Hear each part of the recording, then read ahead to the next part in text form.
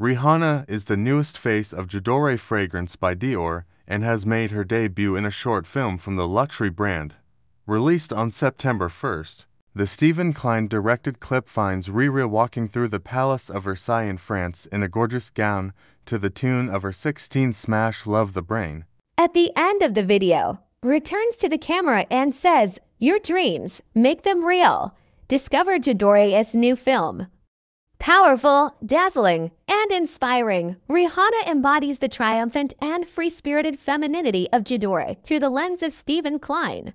Dior's YouTube caption reads, "J'adore and Rihanna, a new golden dream begins." Rihanna, who became Dior's first black ambassador in 2015, replaces the brand's longtime spokeswoman Charlize Theron. While she's busy being a boss in her professional life, things seem to be going quite well in Rihanna's personal life as well. Talking to Billboard about his new music for an in-depth interview published late last month, her partner A$AP Rocky opened up about life at home and why he and Ri are so well-matched.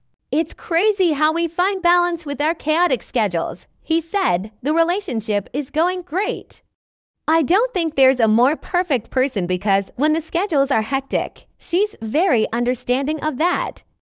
And when the schedule's freed up, that's when you get to spend the most time." Ri has previously gushed over Rocky's parenting skills and said seeing him as a dad has deepened her love and attraction for him. "I love him differently as a dad."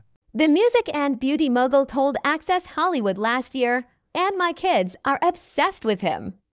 I'm just a background. I'm an extra, yep. It happens, it doesn't matter if it's girls or boys. They love their dad differently and I love to see it." The pair share 2-year son RZA and 1-year-old son Riot.